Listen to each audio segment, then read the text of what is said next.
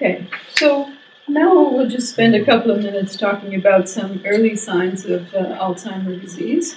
And so you will notice in the early stage this trouble with memory loss and primarily short-term memory, with usually very good preservation of more remote memory. So all of your historical, data, like where you were born, who your family are, all those things tend to be very well preserved until much later in the illness.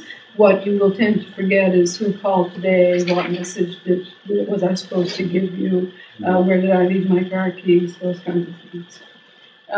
There is increasing difficulty performing complex tasks, and that would include things like banking, things like keeping your appointment calendar, that kind of thing.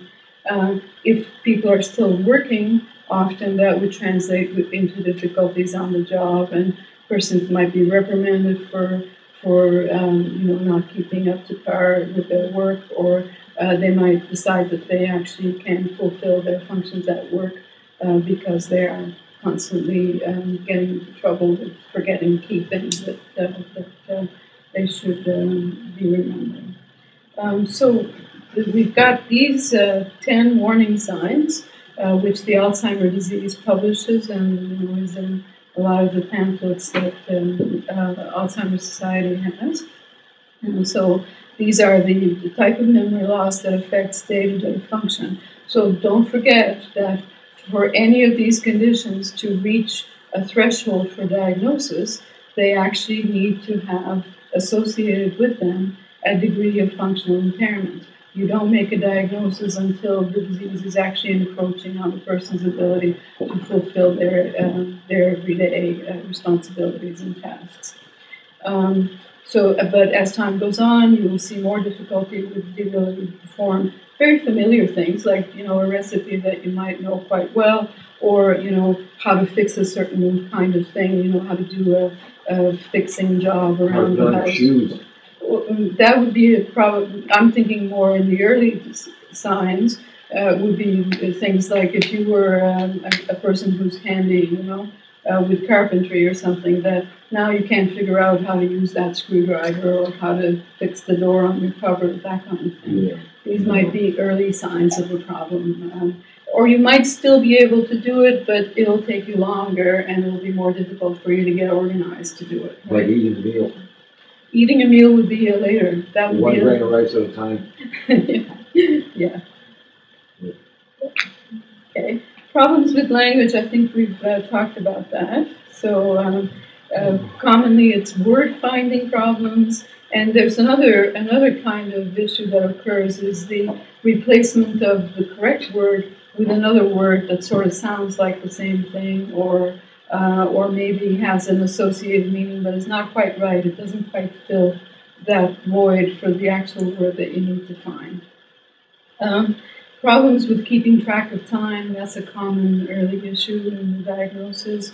Being unaware of where you are, I would tend to think that that's more of a later stage kind of problem. The difficulties with judgment and action, problems with conceptual thinking, and changes in mood and behavior we've discussed already, changes in personality. Now, a common thing that I get asked about is that the person it seems to a family member sometimes that the person might be depressed because they seem to lack initiative or lack interest, and they seem to be much more passive than they used to be. So that perhaps is a common change in mood and behavior that might occur with a condition like this. It can also go kind of in the other direction, where there may be more aggressiveness or argumentativeness or that kind of personality change. So the changes in personality can be many and varied, in the course of the illness. Okay, and I think we're now almost at the end now. So we're just a quick word about diagnosis.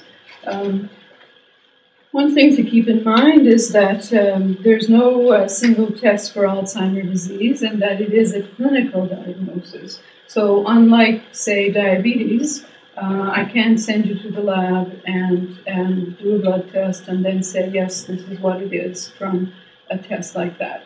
When physicians talk about something being a clinical diagnosis, they're really talking about the fact that, again, you're trying to match those symptoms to the closest approximation that meets one of these types of dementia that I've mentioned. So, there is a degree of error in this. The best analysis of it suggests that about 90% of the time it's an accurate diagnosis made clinically using these steps. The neuropsychological evaluation may improve the accuracy a little bit more still, but there's still some error there because a lot of these diseases overlap, even some of their pathologies overlap. So, it's not absolute diagnosis unless there's actually a biopsy of the brain to look at what is the pathology there. There's a role for blood work, and that's to screen for other things that can be corrected, like the thyroid problem, or the calcium problem, or the B12 deficiency. So blood work is done for those reasons. As well, in terms of investigation, most people in Canada today will have a CAT scan done of their brain. The CAT scan is done for several reasons. One is to make a more accurate diagnosis because you may think it's Alzheimer's disease, but when the scan comes back, there's actually a small stroke there that indicates, no, it's mixed. It's a mixture of features, the vascular feature and maybe the Alzheimer's feature. So the CAT scan can help in diagnostic accuracy. The CAT scan also excludes other things, like, is there a tumor or a hemorrhage or something of that sort that's causing the problem? So the CAT scan is recommended for those reasons. There's not a great deal more merit in terms of doing more sophisticated things. So, sometimes we'll ask for an MRI, but that would be a rarer type of situation.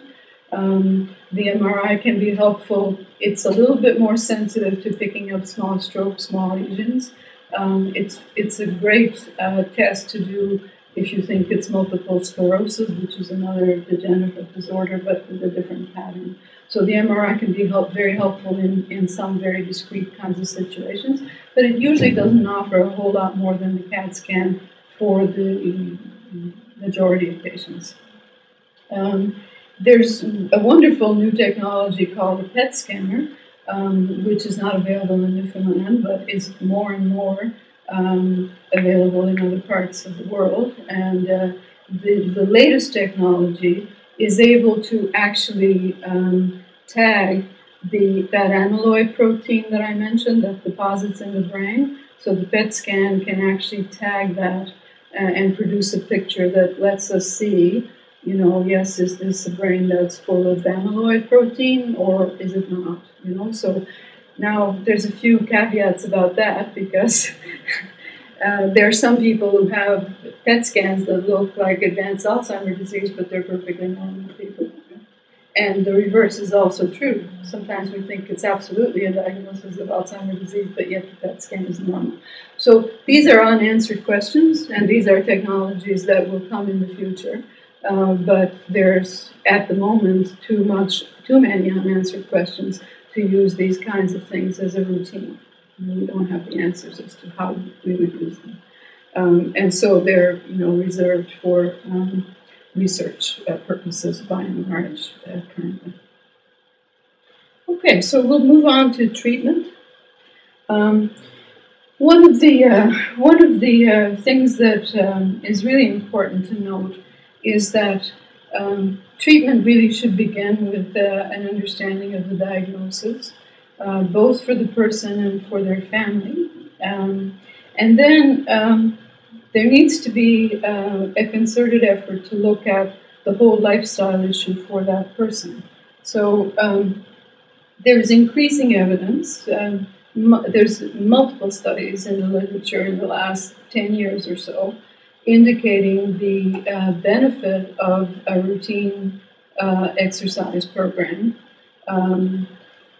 Not sure entirely if it's completely related to the improvement in circulation that creates that benefit, or if it's something else. But the evidence is pretty solid that there's a great deal of benefit to gain from a regular exercise program. Social and mental stimulation, so social engagement and maintenance of routine sort of social activities as much as a person can tolerate is also highly recommended. And dietary factors may be an issue as well. So just coming back to the vascular question again, cardiologists are currently recommending the Mediterranean diet. I don't know if you guys know what that is. Move to the Mediterranean. Yeah, let's all move there. That would be the best solution. But the Mediterranean diet is the fat content comes from vegetable oils, primarily olive oil. The protein content comes from fish and from legume type vegetables, and there's a high amount of fruits and vegetables and berries and things that have antioxidant properties. So this is highly recommended, as well as a drink of a glass of wine, red wine, every day. That's the good part. So and how old do you have to be before you can have that every day? Oh well, you got to be at least at the age of majority, right? But they do recommend that, and the amount of recommended red wine actually struck me as being, fairly good recommendation. they suggest 250 to 500 milliliters, which is half a liter of red wine. That's a lot of red wine. Well, if you have it with dinner, you should be fine. Right. That's the intent. Is that this would be the lifestyle of the Mediterranean. Exactly. Yeah. You adopt all the portions of it. Right? Way ahead of us when it comes to balanced diet. Now, these factors are very important in middle age, but they're also, and in middle age, you're looking at prevention and delay, of onset of any symptoms. They're still important when the person actually has symptoms already, because it's particularly the social engagement and the physical exercise. These are very good ways to prevent delay progression of symptoms as well. So, motherhood and apple pie. In terms of drugs, so this is what physicians are best at, is looking at the types of medications that are available. So these are the 4 drugs that are currently available in Canada in terms of treatment. These drugs are symptomatic treatments. They do not cure Alzheimer's disease. They do not affect the lifespan of the person. They provide a little bit of symptomatic relief while the person is living with that condition. The analogy to this might be, if you have a headache and it's because your blood pressure is too high, the aspirin that you take will help your headache, but it won't be doing anything for your blood pressure. There's got to be another approach to that. Okay, so that's what these drugs are. They're symptomatic drugs. They do tend to show some benefit in terms of improving quality of life for the individual involved, and they do keep people in the earlier stages of the illness for longer, but they don't affect their overall lifespan. So I don't know if you have specific questions about these drugs or how they work. I can get into that if you want, but it's also fairly complicated kind of chemistry, so I'll save that for any questions that you may have. And we do have the information sheets on the 4 medications, and they're to provide information so that people can do their own comparisons between them equally. But it's provided for information, so if people want that specific information, we can help. So that I think is the end of what I have to say about it, unless you have any other questions that I can answer today.